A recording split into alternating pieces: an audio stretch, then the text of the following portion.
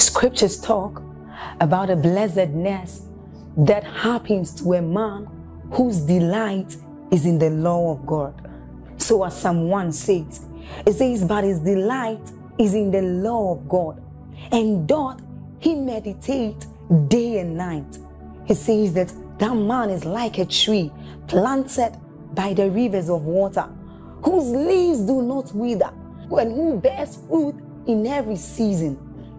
As you're about listening to this message, we believe that your life is going to be like that man planted by the rivers of water. Your leaves are forever going to bear. And we know that your season will not pass by. You will forever shine and you will forever bear fruit. We have a lot of content to share with you. So we would entreat you to subscribe to this channel, as well as like us. Hit that notification bell to receive more updates from us, because we know that whatever content here is going to set you on course at every time. It's going to make you attain whatever stature that Christ wants you to attain. Thank you. The Lord was in this place and I knew not. The result of that carelessness and negligence was 20 years of pain in the house of Laban. By the time we get to Genesis 32, God comes to him again. This time from his pain he had learned. The Bible says he dismissed his wives, his cattle when he was alone. Then a man came and he held on to him. He said, leave me, for the day breaketh. He said, I will not let you go unless you bless me. And he said, what is your name? He said, Jacob. He said, thou shalt no longer be called Jacob, but Israel. For as a prince you have had power with God and you have prevailed. He blessed him. He touched the whole of his thigh. And the Bible says the sun arose and he called that place Peniel. For I have seen God face to face and my life is preserved. May tonight be someone's night of encounter. In the name of Jesus. The path to spiritual progress. The path to spiritual progress. I want to charge our hearts tonight. The path to spiritual progress. The Bible declares that the path of the just, one who is in Christ, should be as the shining light that shines brighter and brighter even unto the perfect day. Hallelujah. And everybody desires to make progress, to advance, to flourish like God has spoken to you through his servant. But then your spiritual progress in order of priority is the most important factor that governs every other aspect of progress. Now, it is possible to excel in some areas, neglecting your spiritual life. We have seen people become wealthy, millionaires and billionaires, and they have no respect and no regard for spiritual things. But it is impossible to thrive and to become holistically advanced ignoring your spiritual life. The control room, please listen, for the believer's progress is the health and the strength of your spiritual life. Hallelujah. And in the days that come upon us now, we cannot afford to be careless as far as our spiritual lives are concerned. Now, I know that there are other aspects we need to grow and thrive in, financially, in our homes, family life, health, and so on and so forth. But hear me again, that in order of priority, if your spiritual life goes down, it is only a matter of time. Every other aspect of your life will begin to answer. Is that true? You do not destroy a tree by plucking the leaves one by one. All you need to do is to disconnect it from the root and to leave it lying there. And the leaves that still look green as at the point of disconnection will eventually become dry.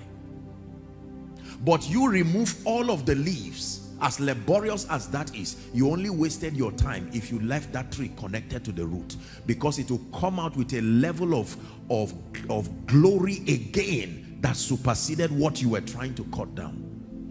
Many believers have not learned the excellency of making spiritual progress. And I think we live in a world that has downplayed spiritual things. We largely perceive spiritual things to be a nuisance and an interruption to civilization or our sense of general progress. So it's as though we have been left with an option to become spiritual and then mediocre in every aspect of life, or to just nicely reject God or downplay him, then excel in any other area. The Bible teaches us, we read from Genesis to Revelation, how that men ignored God and they seem to have a semblance of success, but overnight, for many of them, overnight, hallelujah, things went down and they got back to ashes, they got back to nothing. And the Bible also tells us people who seem to have paid attention, investing in their spiritual lives, and for a long time they look like failures based on the indices that we use to measure success. And as though overnight, men like Joseph, you would call Joseph a failure. Imagine if you met Joseph the night to his lifting, he would still look like a failure, except that the track record of his strength and health with God will not. I preached a message at the mainland yesterday, and you do well to get the teachings and listen to it. The Bible says that God cannot be mocked. Galatians 6:9 says, do not be deceived. God cannot be mocked. Whatsoever a man soweth. And I taught them in the mainland that whatsoever is a seed. There are soils that can receive whatsoever. Hallelujah. The Bible says whatsoever a man sows, that shall he reap. So I want to charge your hearts. Let me tell you the truth. The major index for my according honor to people in order of priority, I'm someone who is very vocal about honor, but I do not have so much honor for people who downplay the realm of the spirit and downplay the role that your spiritual stature has to play as far as your overall progress is concerned. And we need to be careful, because the pride that is upon mankind is about to be tamed by the realities that will happen in the world right now. There are many people like Nebuchadnezzar and like all the kings in Babylon who believed that because of the abundance of what they had, that they could do without God. In a moment, they were all brought to their knees. That's the reason why we raise that song, that our eyes are fixed on him, that we're looking unto him. The Bible says, trust in the Lord with all your heart. Proverbs chapter 3 from verse 5. It says, and lean not on your own understanding. Then it says, in all your ways acknowledge. To acknowledge means to be able to place priority on. Acknowledge him and he shall direct your path. The next verse says, be not wise in your own understanding. It says, fear the Lord and turn away from evil. Hallelujah. Show me someone who looks like a failure. All I want to check first is his spiritual state. If that man is still making robust spiritual investments, then you better change your statement fast, because you will have to say sorry in the future. But show me a man who has ignored God and is having a semblance of success. I show you a risk about this, is a self-destructive risk. It is only a fool that will say in his heart, there is no God. The Bible says, in him we live. Is that in your Bible? In him we breathe, and in him we have our being. Society seems to not place so much value on you when you become vocal about the things of God, because they just brand you as being, I'm not talking about blind fanaticism. There is a wrong approach to the Christian faith that is just blind fanaticism with no results, that makes you a nuisance to yourself and to everybody around you. This is not what I'm advocating. I'm advocating a level of passion that is palpable with results that show. Are we together now? It's important we understand what I'm advocating tonight. There are people who, out of their zeal without knowledge, blindly advocating spiritual things, have become a nuisance to the body of Christ, to themselves, because they have captured a context of Christianity that does not represent the Christ properly. I'm talking about a depth of relationship with God that causes his honor to be smeared upon you, and a generation can attest to the fact that through your life it is profitable to love God. We look to Yahweh, Yahweh. My hope is Yahweh, Yahweh. I look to Yahweh, Yahweh. Forever Yahweh. Blessed be the name of the Lord. Galatians chapter 4. Let's start from verse 1. The Bible says, if we can have KJV or the new, no problem. Now I say unto you, KJV says, that an heir, for as long as he is a child, that is a condition there. An heir, meaning a bona fide beneficiary of an inheritance. But there is a condition that that person must get out of to be able to walk in the fullness of that status of being an heir.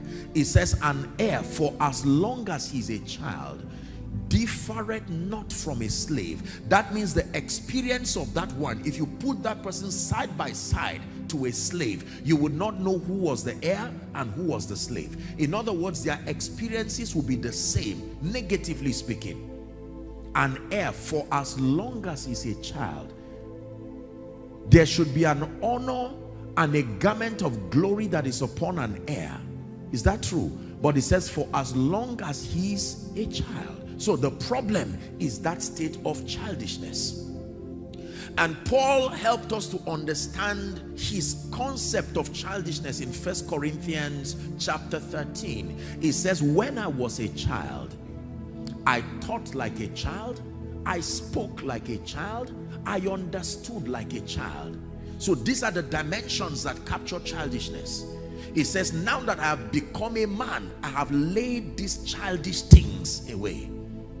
When I was a child, I understood, I thought, I spoke as a child. But now that I have become a man, I must lay aside childish speaking, childish understanding. Is that true? And childish thoughts. The path to spiritual progress. God desires that we excel spiritually, and that from the foundation of our spiritual progress, very beautiful description that Pastor Mildred was given, that from the root it goes down and then it begins to spread. That's right. So if your spiritual life is robust and alive, it then becomes that every other aspect of your life begins to respond. It may not happen immediately. I love what the pastor shared. When I came in, I heard him say something that was powerful, that you bear fruit with patience. Hallelujah.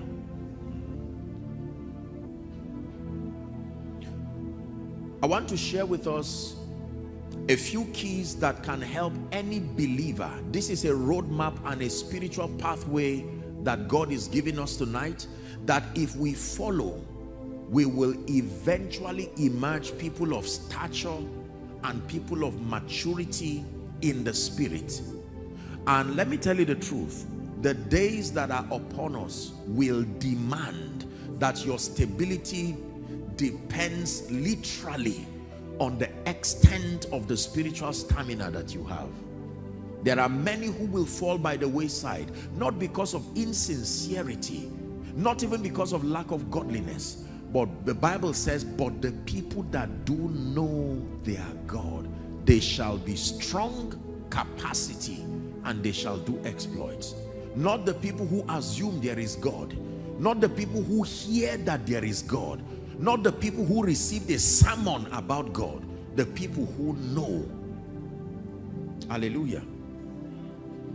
So there are a number of forces and requirements given to the believer to help and aid our maturity. In fact, spiritual maturity in the kingdom, you may want to write, is not a mystery. Spiritual maturity in the kingdom is not a mystery. It is predicated upon your adherence to certain spiritual steps.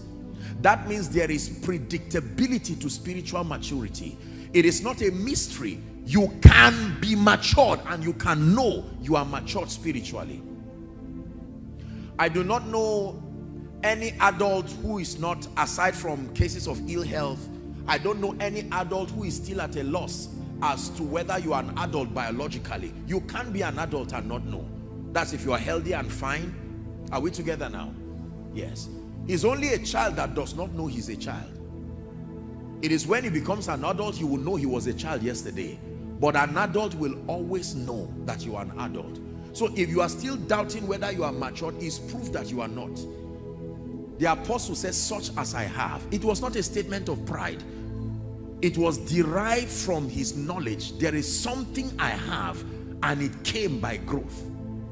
In Luke chapter 2 and verse 52, the Bible speaking about Jesus said, and Jesus increased. Every time I read that scripture, it inspires me. You would think because Jesus was the Word incarnate, there should never be a reason for increase. And yet Jesus, the Word, he still grew. He increased in wisdom, in stature, and in favor with God and with men. Hallelujah. Praise the name of the Lord. So the Bible is very clear as to the fact that there is a demand upon us to grow, and that there are possibilities that we cannot step into except and unless by growth. Are we together? Many of us here, I presume, are parents. No matter how you love your son or your daughter, you cannot take a child of 5, 6 years, even a child of 10 years under normal circumstance, and give them the keys to your car. No matter how they cry and beg, it is love that is responsible for that restraint. Not because you are insecure, you love them too much. Now the child will believe arrogantly that he can drive. But as the parent, you know that it will be wickedness. There are certain givings that are not proof of love. So many of the things we ask God for, our maturity cannot host it. We keep praying and say, Lord, open certain doors, give me certain things. The restraint is not because God does not want to give. His character as a father is that he's a giver. According to Bible, the proof of fatherhood is not just having children, it's in your benevolence. If you, being evil, know how to give, how much more shall your heavenly Father? So when you call him Abba, you also call him a giver. But that his giving to you is not just predicated on his ability to give, nor your desire to have, but your growth and your maturity. There are certain levels of prosperity, anointings, graces, influence that cannot come to you except and unless by growth. Moses was already called to be a deliverer, but that childish, spiritually speaking, version of him could not be a deliverer. He had to be at the backside of the mountain for 40 years. And then from one encounter to another encounter, when he had attained a state of maturity, God now mandated him and said, you go back. Can I tell you, there are many of you who have had visions, you have had dreams, you have received prophetic words, you have seen from scripture that which God intends to do. I am telling you that in many cases, it may not just be demonic, is that you have refused to grow to a state where what God gives you becomes a blessing. I hope you know that immaturity can make good things become evil. Hallelujah. So what are the principles that can help us to make maximum spiritual progress, even in this prophetic year that God has spoken to you of by his servant? Number one, the first force that is responsible for progress in the kingdom, please write it, is the ministry of prayer. I won't talk much, I will just mention them and then a word or two, because I hope that we'll have some time to pray and then I speak over our lives. The ministry of prayer. I can spend all night and all week teaching on prayer, because prayer is such a vast dimension as far as our walk with God is concerned. Jesus had a lot to say about the ministry of prayer. We are a praying people, I confess, as a continent and as a nation, but I think the challenge with the African and the Nigerian church as far as prayer is concerned is many dimensions of our prayers are praying amiss, because there is a lot of dissipation of energy but very little result that comes from our prayer. There is a lot of engagement but there is no intelligence that follows our prayer. So we dissipate a lot of spiritual energy, and we feel justified that on account of that effort, that laborious effort, this was what this was the frustration of the apostles when they were disciples. There was something about the results of Jesus. They saw him pray and they saw the results that backed his prayer life, and they had to open up and say, teach us to pray. It was not an issue of prayerlessness. It was an issue of praying without result. It is painful to invest in prayer and not get results. Hallelujah. But the ministry of prayer is one that you can never downplay and grow. Prayer is very important. Jesus had a lot to say about prayer. For instance, Luke 18 and verse 1, the Bible says he spake a parable to the end that men ought always to pray. So he mandates that all men pray, not preachers, not those in trouble, not those who think they are being afflicted. All men ought to pray. 1 Thessalonians 5 and verse 17, the Bible says to pray without ceasing. That means to be consistent in your prayer life. Just giving you a few scriptures. Hallelujah. The Bible says in Mark chapter 11, when you read verse 24, it says, verily, verily, I say unto you, what things soever ye desire, when, not if, when ye pray. When ye pray. It is true that prayer is not the only key of the kingdom, but prayer must be involved in every process in the kingdom. Please listen to what I just said. Prayer cannot be the only key of the kingdom, but prayer must be involved in every process of the kingdom. The Bible here connects desire to prayer. What things soever ye desire, when ye pray, believe that you receive them and you shall have them. In James chapter 5 and verse 13, Apostle James was mentoring us again in the school of prayer, and he said, if is any man afflicted, he says, let him pray. Then it says, the fervent and effectual prayer of the righteous availeth much. Are we learning now? You are not growing spiritually for sure if there is a decline in your prayer life. I assure you on this. If you downplay prayer and prayer becomes a necessary burden that you just have to go through, you are not going to grow spiritually. There is a role that prayer has to play in the growth and the maturity of the saints. Let me just run through 4 of them very quickly, still on point 1. The first assignment of prayer in the life of the believer is for growth and transformation. You may want to write it down. The first assignment of prayer in your life is for your growth and transformation. Luke chapter 9 and verse 29. Luke 9:29. The Bible says, and as he prayed, the fashion of his countenance was altered, and his raiment was white and glistering. Prayer transforms you. What does that mean? When you engage yourself and submit yourself to the ministry of prayer, backed up by the Spirit, it is able to begin to open your organs of interaction with the realm of the Spirit. The absence of discernment, spiritual carelessness, is a product of prayerlessness. So many things happen, but you have not sustained the faculty to perceive, to discern. Hallelujah. In fact, the Bible gives that one of the recommendations for getting out of temptations is to watch and pray. Watch means your intellect and your mind will be involved, but in addition to that, it says pray. Do not depend on your mind and your intellect alone. Watch and pray. If you watch alone, you will fall into temptation. If you pray alone, you might fall into temptation. Watch and pray. Is God speaking to us? So the first assignment of prayer is for your growth and transformation. The second assignment of prayer, very quickly, is for what I call spiritual legislation. The ability to make decrees and to manifest possibilities in your life.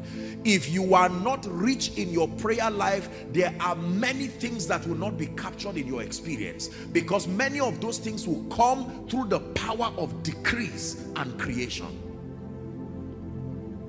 If we are together, say amen. Hallelujah. Very, very important. Most people do not know. In fact, Job 22 and verse 28 says, it says that thou shalt decree a thing. Job 22 and 28.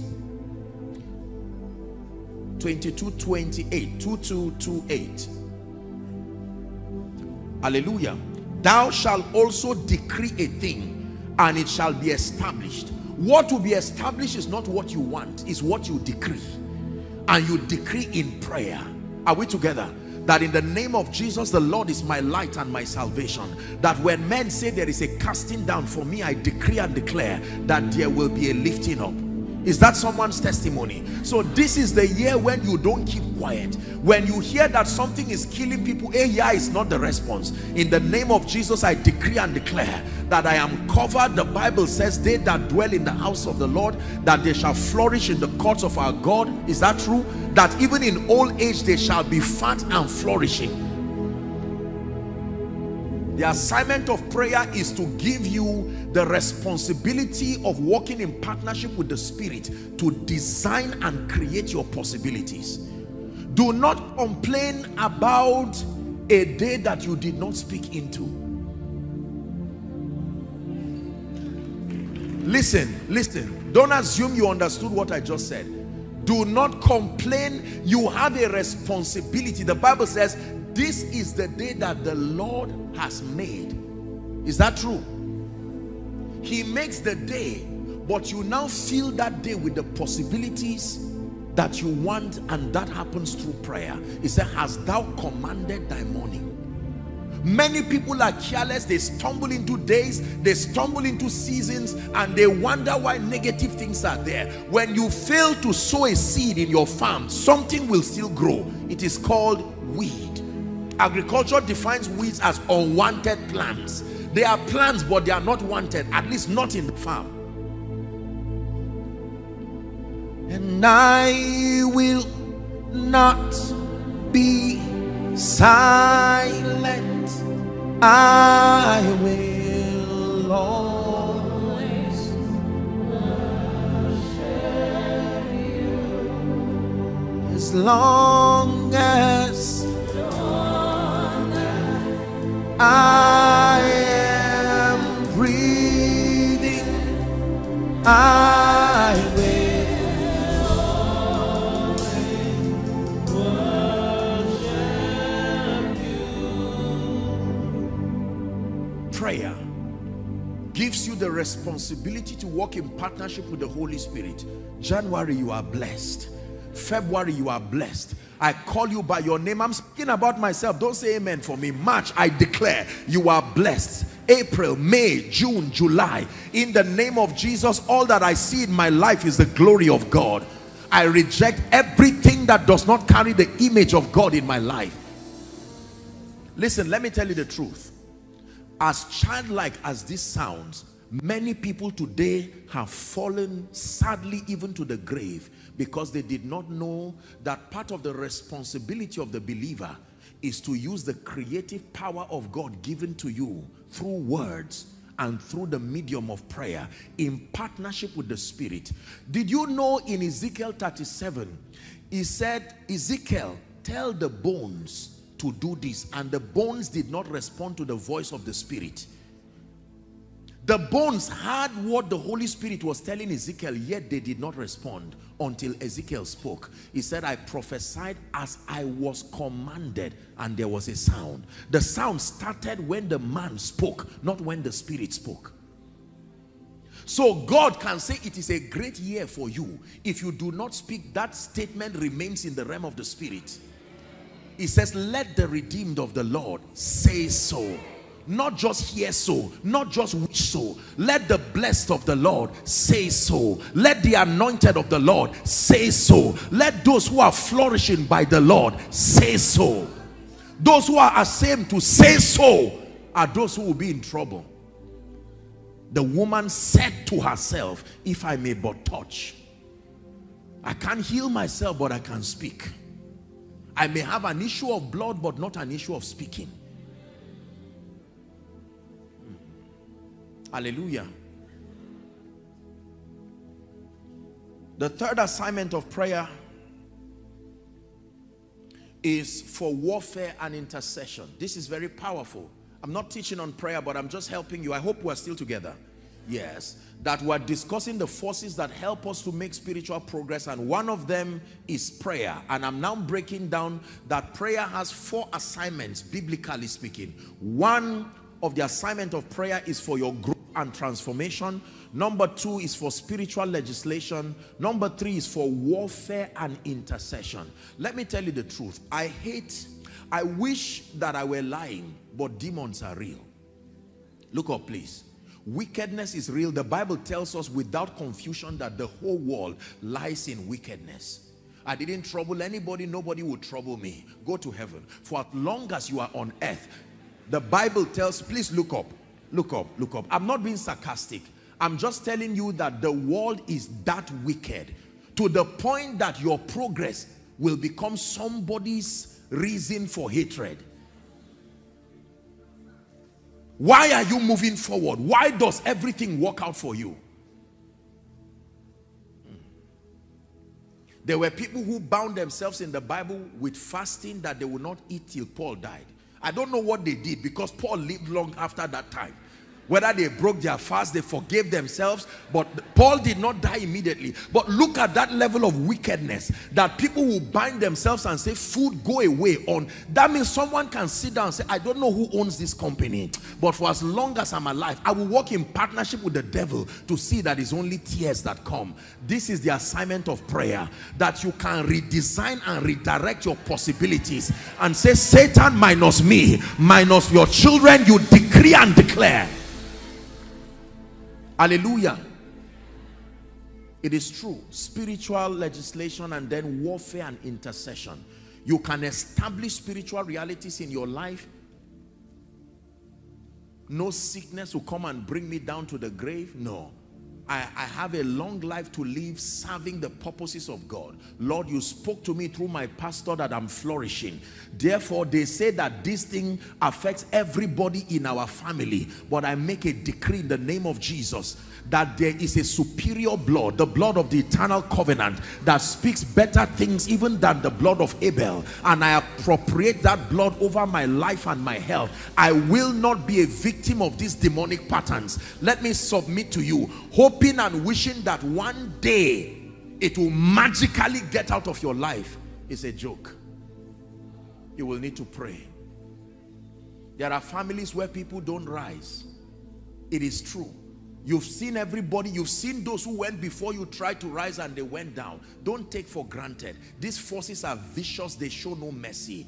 It takes the ability to engage the forces of the spirit, especially the forces of the blood, to keep the enemy at bay. God did not leave us in the dark as to the fact that there is a structured demonic organogram. Paul, in his exegesis, began to list the cadres. He says, for we do not wrestle against flesh and blood. Is that in your Bible? But against what? Principalities, powers, rulers of darkness, and the spiritual wickedness that reside in the heavenlies. He now begins to teach you that Jesus himself is head over principalities. He recognizes their existence. You are the only one who has denied it. Jesus himself recognizes that they are there, but that you are being raised up with him above them. It is your assignment to now engage and establish that reality. Please, for someone this year, God is saying, if you keep quiet, this year will be like last year. It's time to pray and say, no more. 2023, I engage, I decree and declare that in the name of Jesus, my business must reveal Christ. My life must reveal Christ. Apostle, don't talk to me about last year. It was a horrible year. Don't worry. Remember ye not the former things, nor consider the things of old. But it is your assignment now. Every year will be like the last, except your prayer changes it. Is someone learning?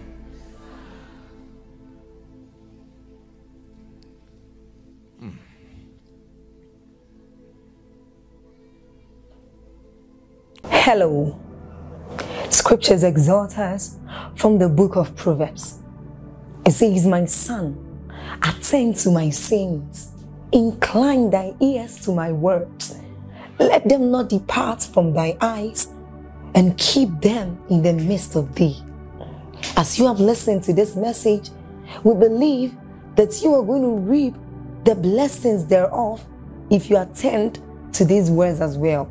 That you will keep these words in the midst of your heart, that no matter the circumstance, your eyes are going to be fixed on these words. And as you have been blessed, we will tell you to share this message. Be an evangelist by sharing to others to be blessed. And then subscribe to this channel for us, because we have loads of videos, we have loads of content that is going to make you blessed, that is going to set you on course, that is going to set you ablaze. And don't forget to like for us. Thank you.